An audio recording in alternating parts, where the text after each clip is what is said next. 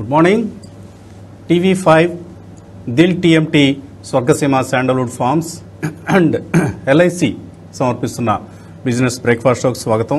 So TV5 Amaravati studio నుంచి ఈరోజు ఈ కార్యక్రమాన్ని సమర్పిస్తున్నాం. సో మండే మార్నింగ్ ఒక ఫెస్టివల్ మూడ్ కనిపిస్తోంది దేశవ్యాప్తంగా. రేపు దేశవ్యాప్తంగా ప్రజలందరూ కూడా హోలీ పండుగ జరుపుకోబోతున్నారు. సో రేపు మార్కెట్స్ కూడా సెలవు. సో ఇవాల్టి ట్రేడింగ్ సెషన్ని ఒక శాండ్విచ్ సెషన్గా మనం భావించవచ్చు. అంటే నిన్న సండే, రేపు మంగళవారం, ఇవాళ మధ్యలో ఉన్న ఒకే ఒక్క వర్కింగ్ డే. సో మళ్ళీ బుధవారం మార్కెట్స్ యథావిధిగా పనిచేస్తాయి. సో ఇవాళ ఫిన్ నిఫ్టీ వీక్లీ ఎక్స్పైరీ జరగబోతోంది. ఎందుకంటే నార్మల్గా అయితే మంగళవారం జరుగుతుంది, అయితే రేపు హాలిడే కాబట్టి మండేనే ఫిన్ నిఫ్టీ ఎక్స్పైరీ ఉంది. సో గ్లోబల్ క్యూస్ అయితే ఈ సమయంలో మనకు స్థిరంగా లాభాలతో కనిపిస్తున్నాయి. సో యూఎస్లో కూడా ఫ్రైడే రోజు ఒక షార్ట్ కవరింగ్ ర్యాలీ చూసాం. నాస్డాక్ ఆల్మోస్ట్ 2% లాభంతో క్లోజ్ కావడం చూసాం. సో అందువల్ల మన మార్కెట్లో కూడా ఇవాళ ఐటీ ఇండెక్స్ ఏ విధంగా బిహేవ్ చేస్తుంది. ఎందుకంటే ఫ్రైడే రోజు మార్కెట్ అంతా పెరిగినా కూడా ఐటీ ఇండెక్స్ అండర్ పర్ఫామ్ చేసింది. ఆల్మోస్ట్ డేస్ లో దగ్గర క్లోజ్ అయింది ఐటీ ఇండెక్స్. సో ఇవాళ ఎలా ట్రేడ్ కాబోతోంది, ఎందుకంటే నాస్డాక్ని ఫాలో అవుతుంటుంది మన ఐటీ ఇండెక్స్. కాబట్టి నా ఐటీ ఇండెక్స్ని గమనించడం ఒక ఇంట్రెస్టింగ్ ఫ్యాక్ట్ అయితే, రెండోది అదానీ గ్రూప్ స్టాక్స్. ఎందుకంటే లాస్ట్ వీక్ అంతా కూడా అదానీ గ్రూప్ స్టాక్స్లోనే యాక్టివిటీ చూసాం. ఫస్ట్ హాఫ్ లాస్ట్ వీక్ అంతా కూడా అదానీ గ్రూప్ స్టాక్స్ వీక్గా ట్రేడ్ అయ్యాయి. బట్ థర్స్డే, ఫ్రైడే చాలా స్ట్రెంగ్త్ అనేది మనకు కనపరిచాయి. GQG పార్ట్నర్స్ రాజీవ్ జైన్, ఈయన పేరు ఇప్పుడు అందరూ మాట్లాడుకుంటున్నారు. ఎందుకంటే 15,746 కోట్ల రూపాయలు ఇన్వెస్ట్ చేశారు అదానీ గ్రూప్ స్టాక్స్లో. ఈ సమయంలో ఇంత ధైర్యం, ఇంత సాహసం చేయటం అనేది ఒక విశేషం. Rajiv Jain is a marquee investor. అంటే ఆయన ఒక పద్ధతి ప్రకారం ఇన్వెస్ట్ చేసుకుంటూ వెళ్తారు. He's not a mean person. ఎవరినో అడ్డం పెట్టుకొని అదానీలు ఎవరినో తీసుకొచ్చి వాళ్ళకి షేర్లు అంటగట్టిన విధానం కాదు. Is a value investor. So value conscious investor. ఆయన ఎప్పుడు కూడా ఒక కంపెనీలో, ఒక స్టాక్లో ఇన్వెస్ట్ చేస్తున్నారంటే ఒక మల్టీ ఇయర్ గ్రోత్ స్టోరీ ఉంటేనే చేస్తారు. అంతేగాని అదానీలను, అంబానీలను వాళ్ళ కోసం ఆయన ఇన్వెస్ట్మెంట్స్ చేయరు. కాబట్టి now there is some interest in the Adani counters. So ఆయన చెప్తున్నారు 20 years ఎర్నింగ్స్ విజిబిలిటీ నేను చూస్తున్నాను అదానీ గ్రూప్లో. అఫ్ కోర్స్ మేబీ కొద్దిగా గ్రోత్ స్లోగా ఉండొచ్చు, ఇప్పుడు ఉన్న పరిస్థితుల్లో రెగ్యులేటరీ హర్డిల్స్ ఉండొచ్చు, కానీ వీటన్నిటినీ కూడా అధిగమిస్తుంది I'm bullish on Indian infrastructure story. So అందుకనే ఐఎమ్ ఇన్వెస్టింగ్ అని చెప్తున్నారు. గతంలో ఆయన చాలా సక్సెస్ఫుల్గా SBI, power grid, NTPC, ITC ఇలాంటి వాల్యూ స్టాక్స్లో ఆయన ఇన్వెస్ట్ చేసి మంచి ఫలితాలు సాధించారు. కాబట్టి బహుశా అదానీ గ్రూప్లో కూడా అటువంటి ఒక పరిస్థితి వస్తుందేమో. వేచి చూడాల్సిందే. ఎవరం కూడా ఆయన చేశారు కదా గ్యారంటీగా జరుగుతుందని అనుకోవడానికి లేదు. ఇక్కడ స్టాక్ మార్కెట్లో ఎప్పుడైనా ఏమైనా జరగచ్చు. కొంతమంది ఉద్దండులు, మేధావులు అనుకునే వాళ్ళు కూడా ఒక్కొక్కసారి తప్పులో కాలేయచ్చు, ఏమైనా జరగచ్చు. కానీ ప్రస్తుతానికి మాత్రం అదానీ గ్రూప్ స్టాక్స్ పట్ల ఉన్న ఒక నెగిటివ్ సెంటిమెంట్ దూరం అయింది. అది ఓవరాల్ మార్కెట్కి మంచిది. సో నెగిటివ్ సెంటిమెంట్ అదానీ గ్రూప్కి మాత్రమే పరిమితం కాలేదు.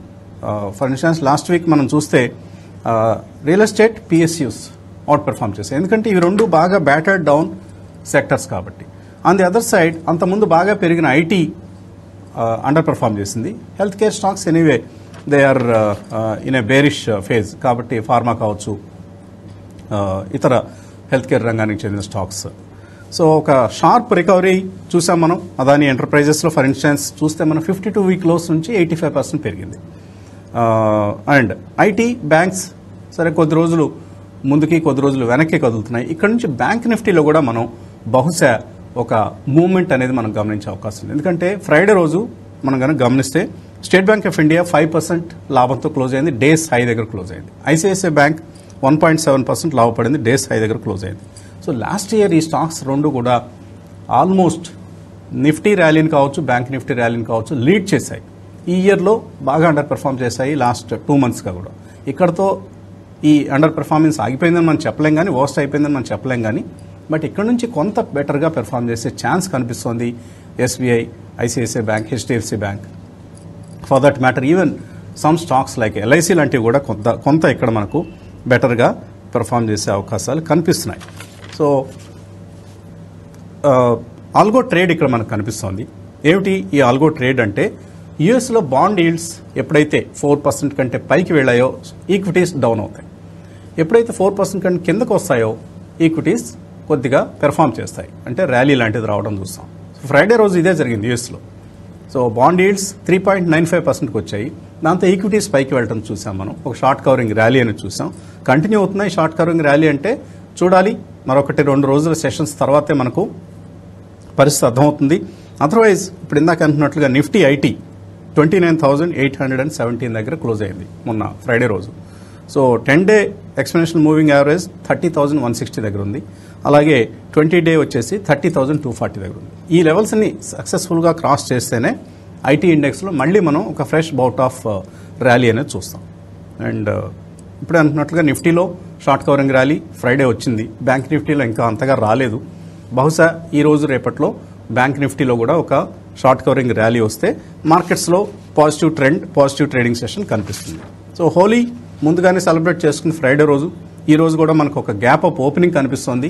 ఈ ఓపెనింగ్ ఏ విధంగా పరిణమిస్తుంది, ఏ విధంగా కొనసాగుతుంది అనే అంశం మీద మార్కెట్ గమనం ఆధారపడి ఉంటుంది. ప్రస్తుతానికి ఈ శాండ్విచ్ ట్రేడింగ్ సెషన్ రోజున మనకు కనిపిస్తున్న ట్రెండ్ ఇది.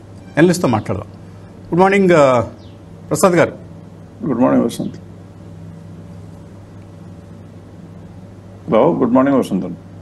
సో ఏమిటి కొద్దిగా నీరసంగా వస్తుంది గొంతు సండే రోజు? ఏ విధమైన ఓకే, సో విరహ వేదన అనమాట. రైట్. సో ఏంటి Adani enterprises and Adani ports, Adani power, ఇలాంటి స్టాక్స్ అన్నిట్లో కూడా మనం లాస్ట్ థర్స్డే ఫ్రైడే ఒక స్ట్రాంగ్ అప్ మూవ్ చూసాం. సో ఈ పరిస్థితిని మనం ఏ విధంగా అర్థం చేసుకోవాలి? అదానీ గ్రూప్లోకి ఒక మార్కీ ఇన్వెస్టర్ రావడం అనేది ఏ విధంగా ఆ గ్రూప్ పరిస్థితి కావచ్చు, లేదా ఓవరాల్గా మార్కెట్ సెంటిమెంట్ కావచ్చు ఎఫెక్ట్ చేస్తుంది అనుకుంటున్నారు?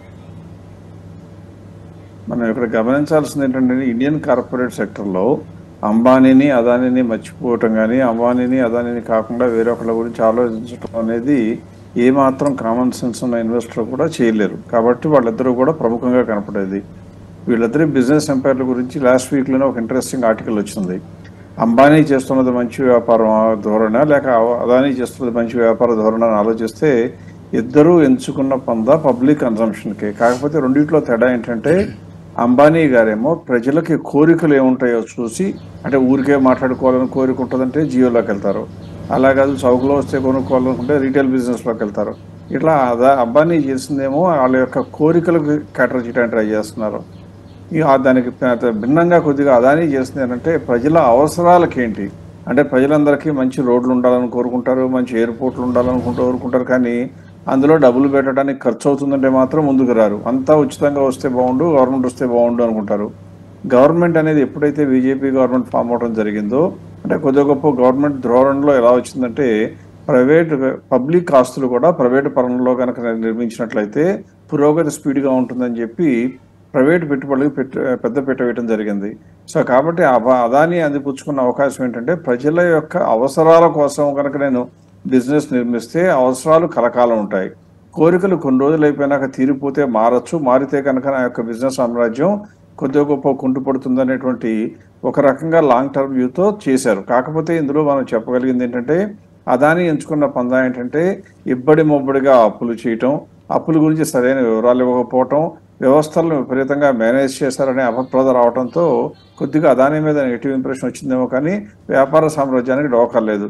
కాకపోతే అందుకనే ఇవాళ రాజీవ్ జైన్ కానివ్వండి, జీక్యూజీ పార్ట్నర్స్ కానివ్వండి, లేదా ఇన్వెస్ట్ చేసేటువంటి మీరు నేను ఎవరైనా అదానీ గ్రూప్లో ఇన్వెస్ట్ చేసిన వాళ్ళలో ఎక్కువ మందికి ప్రస్తుతం మాత్రం అవగతం అయింది ఏంటంటే, అంతకు ముందులాగా హైప్ కాదు, వీళ్ళు చేస్తున్న బిజినెస్లు అయితే నిజమే, కానీ వాళ్ళు ఎంచుకున్నటువంటి విపరీతమైన అప్పులు చేయటం, మార్కెట్లో రేట్లను మ్యానిపులేట్ చేసి ప్రెడ్జ్ చేసి మళ్ళీ అప్పులు తీసుకుందాం అనేటువంటి పందాలోంచి ఖచ్చితంగా వాళ్ళు మార్గం మార్చుకోవాల్సిన అవసరం వచ్చింది.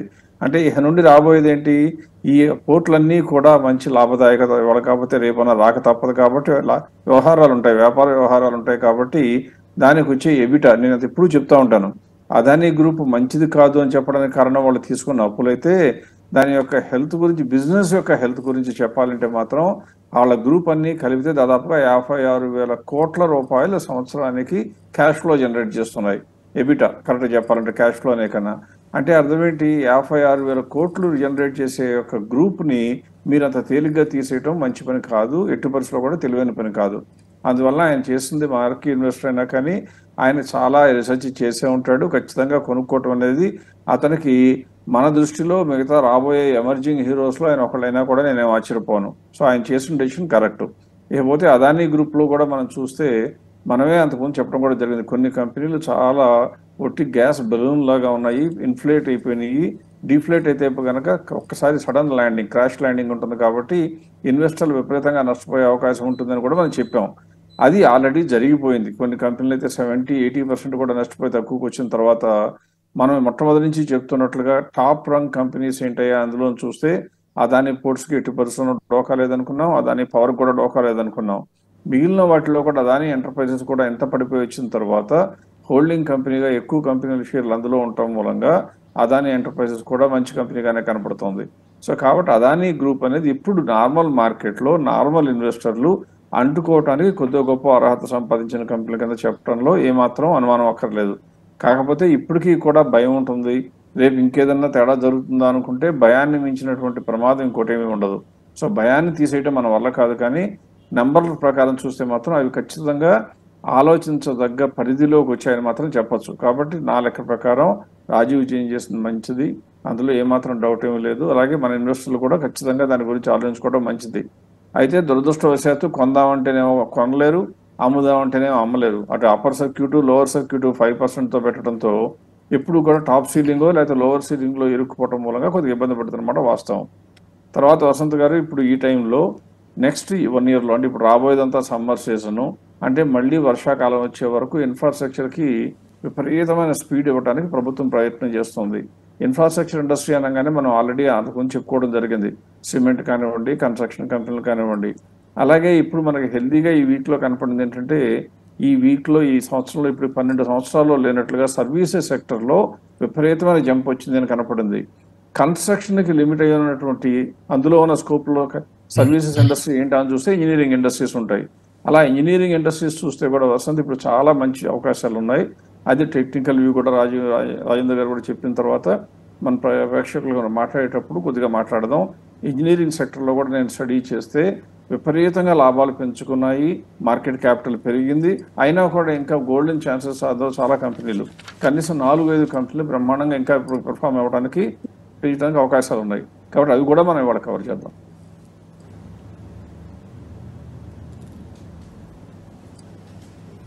ఓకే, సో ఇంజనీరింగ్ సెక్టర్కి సంబంధించిన stocks last Friday paper stocks 2 చెప్పారు.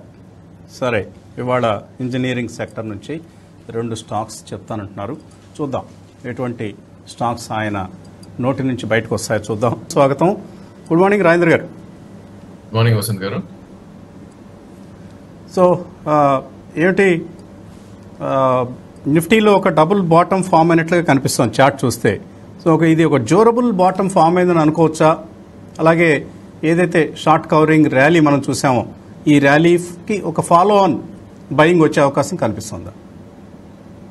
ఐ థింక్ వసంత్ గారు మీరు చెప్పినట్టు ప్రాబ్లీ బడ్జెట్ లో ఏదైతే ఉందో 13,353 ఎక్స్టెండింగ్ బాటమ్ ఒకటి ఫామ్ అయింది. డబుల్ బాటమ్ కాకపోయినా కూడా మేబీ 100 పాయింట్స్ కింద లాస్ట్ వీక్ రావటం చూసాం. But closing was only for a day. So నా ఉద్దేశంలో ప్రాబ్లీ ఇక్కడ నుంచి ఒక రేంజ్ అనేది ఎస్టాబ్లిష్ అయ్యే ఛాన్స్ ఎక్కువ ఉంటుంది.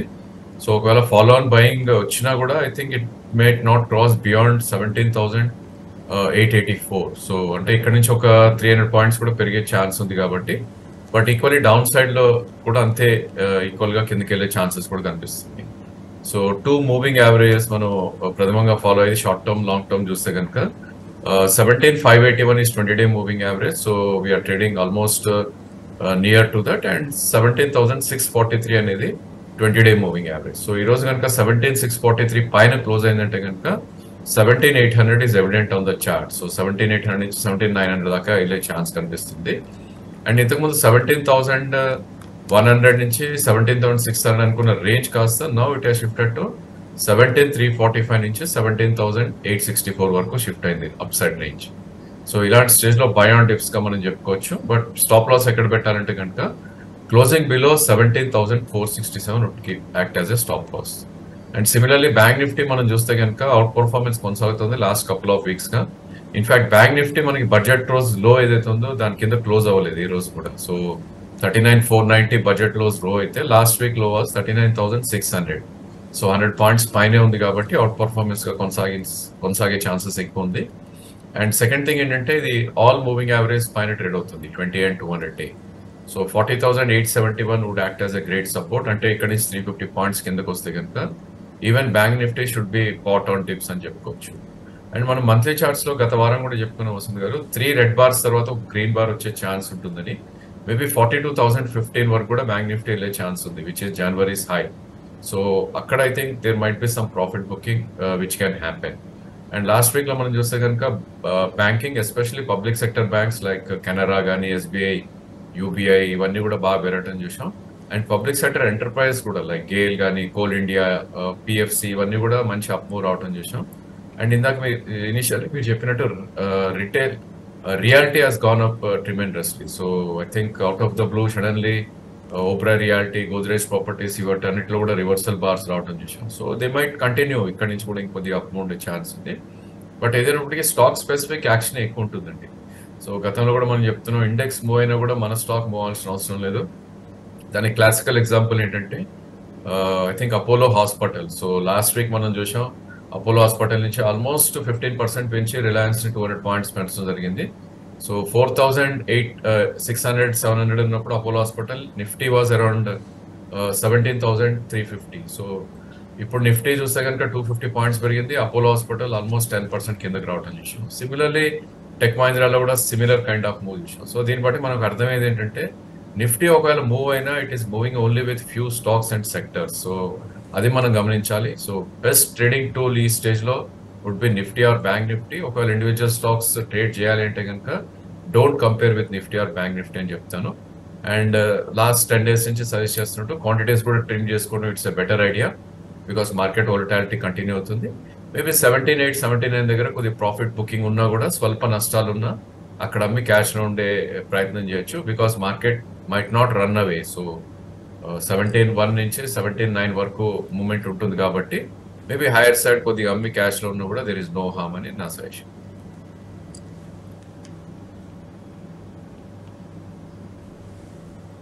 Okay, right.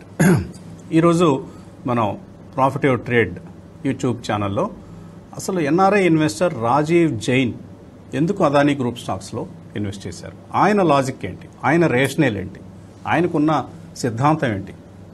మరి ఓవైపు హిండెన్బర్గ్ రిపోర్ట్ ఏమో రకరకాల గందరగోళం జరిగింది, అవకతవకలు జరిగాయి అదానీ గ్రూప్లో అంటూ ఆరోపిస్తూ ఉంటే ఆయన ఈ సమయంలో ఎందుకు ఇన్వెస్ట్ చేశారు. కేవలం 2 రోజుల్లో ఒక సావీ ఇన్వెస్టర్స్ మార్కెట్ని ఎలా వాడుకుంటారో మనం రాజీవ్ జైన్ లాంటి వాళ్ళ ఎగ్జాంపుల్స్లో చూడొచ్చు. ఆయన 15,446 కోట్లు పెట్టారు, సరే బాగానే ఉంది, జీక్యూజీ పార్ట్నర్స్. కేవలం 2 రోజుల్లో 3,100 crores ఆయన ఇన్వెస్ట్మెంట్ మీద ఈల్డ్, ఒక స్మార్ట్ రిటర్న్ 20% రిటర్న్ వచ్చింది. సో ఆయన ఏదన్నా హెడ్జింగ్ చేసుకోగలిగితే ఈ 3,100 కోట్లు పాకెట్ చేసుకున్నట్లే పొజిషన్స్ కనుక ఆయన హెడ్జింగ్ చేసుకోగలిగితే. సో అటువంటి ఒక డబ్బు ఉన్న వాళ్ళకే డబ్బు వస్తూ ఉంటుందండి. అండ్ ఎవరైతే వైజ్గా సావీగా ఇన్వెస్ట్ చేస్తారో వాళ్ళకి మరింత ఎక్కువ వస్తుంటుంది. సరే, సో యూట్యూబ్ ఛానల్లో ఈరోజు రాజీవ్ జైన్ లాజిక్ ఏంటో ఒకసారి మనం ఒక చిన్న వీడియో ద్వారా తెలుసుకునే ప్రయత్నం చేద్దాం. Don't miss it. Callers wait చేస్తున్నారు. ముందుగా ఒక కాలర్ని తీస్తున్నావా? హలో హలో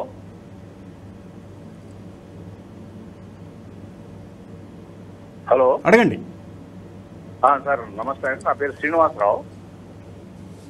వసంత గారు మీరు చెప్పిన ఇచ్చిన బేస్ చేసుకుని ఐపీఓ ఏసీఐ ఐపీఓ అప్లై చేశానండి. 36 అలాట్మెంట్ వచ్చింది. హలో హలో ఓకే, వినిపిస్తుంది, అడగండి. 36 షేర్స్ అలాట్మెంట్ వచ్చింది. హోల్డ్ చేసుకోవచ్చా, ఇంకా యాడ్ చేసుకోవచ్చా? ఓకే, ఏ ఐపీఓ అన్నారు? నాకు కొద్దిగా విజయవాడ స్టూడియో నుంచి చేస్తున్నాం కాబట్టి ఆడియో గ్యాప్ ఉంటుంది, అర్థం చేసుకోవాలి. ఆర్చిఎన్ కెమికల్స్ అండి. Okay, ఆర్చిఎన్, right. ఎలా ఉంది ఇప్పుడు? లాభంలో ఉన్నారా, నష్టంలో ఉన్నారా? అలాట్మెంట్ అండి, public issue allotment 36 shares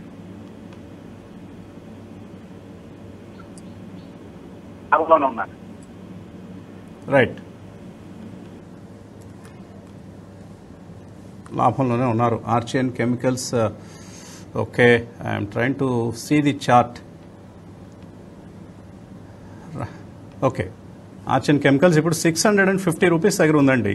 732 high, 650 rupees present price.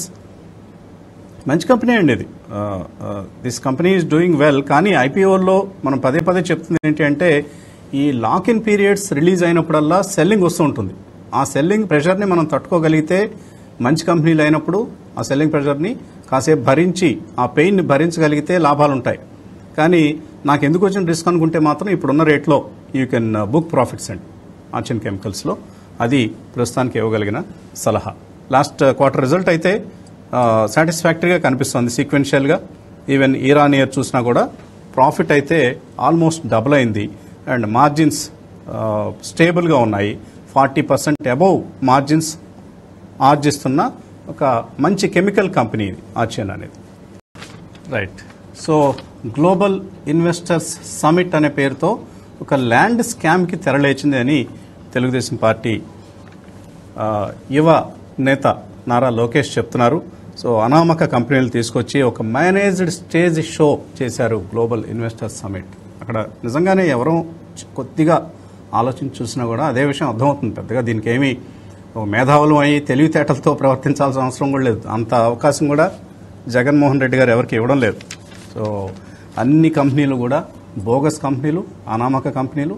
సరే, వచ్చిన పెద్ద కంపెనీలు వాళ్ళేమో ఏదో మొహమాటం కొద్దీ మేము కూడా చేస్తామని. ఎందుకంటే ఒక పెద్ద రాష్ట్రం, ఒక ఇండస్ట్రియల్ గ్రూప్కి అయితే ఎంపీ సీట్ కూడా ఇచ్చారు కాబట్టి వాళ్ళకి కొన్ని ఆబ్లిగేషన్స్ ఉంటాయి. ఆ ఆబ్లిగేషన్స్ మేరకు వాళ్ళు ఇచ్చిన ప్రకటనలు మనం ఈ గ్లోబల్ సమిట్లో చూసాం. ఇది నిజంగానే గ్లోబల్ సమిట్ కాదు, లోకల్ సమిట్ కూడా కాదు. ఇట్ ఈజ్ ఏ మొత్తం బూటకం అంతే. సరే, ప్రజలు దీన్ని ఎంతవరకు యాక్సెప్ట్ చేస్తారో మనం చూద్దాం. ఇక మార్కెట్స్ అయితే మనకు ఓపెన్ కావడం చూస్తున్నాం. ఈ సమయంలో నిఫ్టీ ఒక 130 పాయింట్ల లాభంతో కనిపిస్తుంది. అలాగే బ్యాంక్ నిఫ్టీ కూడా స్ట్రాంగ్ ఓపెనింగ్ అనేది మనం ఈరోజు బ్యాంక్ నిఫ్టీలో చూస్తున్నాం. ఐటీలో కూడా ఒక స్ట్రాంగ్ ఓపెనింగ్ చూస్తున్నాం. IT index is up 1.26%. మనం అనుకున్నాం ఐటీ ఇండెక్స్ ఇవాళ బాగా పెర్ఫామ్ చేస్తుందని. అండ్ అదానీ గ్రూప్ స్టాక్స్లో బయింగ్ కొనసాగుతోంది. Adani green is up 5%, Adani Wilmar is up 5%, transmission, total gas, వీటన్నిటిలో కూడా బయింగ్ కనిపిస్తుంది. వీటితో పాటు బజాజ్ ఎలక్ట్రికల్, సంవర్ధన్ మదర్సన్, అలాగే Mahanagar gas, Olectra green tech, Jindal stainless, GAIL, star health, TCNS clothing, ఇటువంటి కౌంటర్స్లో లాభాలు కనిపిస్తున్నాయి. కార్యక్రమాన్ని ముగించాలి. అయితే 2 పనులు చేసి ముగిద్దాం. ఒకటి, రాజేంద్ర గారితో టెక్నికల్ వ్యూ తెలుసుకుందాం. రెండవది, ప్రసాద్ గారు మనకు 2 స్టాక్స్ చెప్తున్నారు, అవేంటో కనుక్కొని కార్యక్రమానికి వచ్చేద్దాం. రాజేంద్ర గారు. ఈరోజు గ్యాప్ అప్ ఓపెనింగ్ మనం చూసామండి Nifty. So we're heading towards ఇందాకే అనుకున్నట్టు 17,800 or 864. I think that's where the resistance point. So I think చేసి కొనాల్సిన అవసరం లేదు. అఫ్ కోర్స్ మీరు అన్నట్టు ఈ రోజు కూడా because of Adani I think 8% మనకి ఎంటర్ప్రైజ్ పెరిగింది. దో మనకి తక్కువ వెయిటేజ్ ఉన్నా కూడా పర్సంటేజ్ వైజ్ ఎక్కువ పెరిగింది కాబట్టి. Similarly most of the sectors are firing in the cylinders అని చెప్పుకోవచ్చు. So this lot of buying happening. Maybe short covering కూడా అనుకోవచ్చు ఈ స్టేజ్ లో, బికాస్ మనకి ఇన్ఫాక్ట్ నిఫ్టీ స్పాట్ నుంచి నిఫ్టీ ఫ్యూచర్స్ చూస్తే కనుక 60 పాయింట్స్కే రావటం చూస్తుంది. So I think this is pure short covering ప్లేగా మనం చూడాలి. డోంట్ బై ఫ్రెష్ అని చెప్తానండి. ఇన్ కేస్ 17,800, 860 వస్తే కనుక definitely one should take some profits అని నా సజెషన్.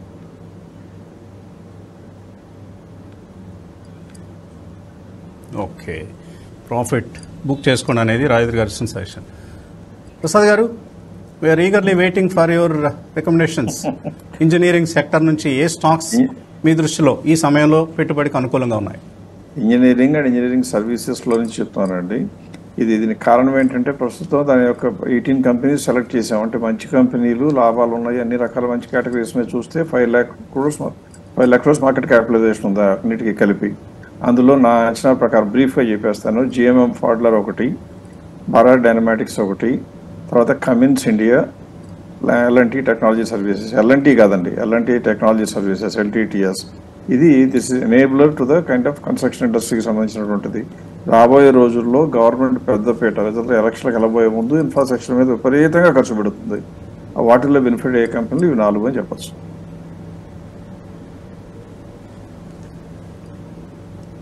ఓకే, సరే. JMM ఫాడ్లర్, Bharat dynamics limited, Cummins India, LTTS, ఈ 4 కంపెనీలు మన ప్రసాద్ గారు చెప్తున్న రికమెండేషన్స్ ఈ సమయంలో. అయితే ఇందులో కొద్దిగా నాకు కన్సర్న్ ఉన్నది జేఎంఎం ఫాడ్లర్. ఎందుకంటే కొంచెం కార్పొరేట్ గవర్నెన్స్ ఇష్యూస్ మనం ఈ కంపెనీలో గతంలో చూసాం. వాటిని వాళ్ళు సరిదిద్దుకునే ప్రయత్నం చేశారు. బట్ స్టిల్ కొద్దిగా ఆ లింగరింగ్ ఫ్యాక్టర్ అంటాం మనం, అది జేఎంఎం ఫాడ్లర్కి సంబంధించి కనిపిస్తుంది. Otherwise the rest other 3 companies, BDL, Cummins India and LTTS, they are excellent choices as of now. Maybe డిక్లైన్స్లో accumulate చేయదగిన స్టాక్స్ ఇవి. ఓకే, ఇక కార్యక్రమాన్ని ఇక్కడితో ముగిద్దాం. రేపు మార్కెట్ హాలిడే కాబట్టి రేపు కలవడం లేదు మనం. మళ్ళీ బుధవారం ఉదయం కలుద్దాం. Keep watching TV5.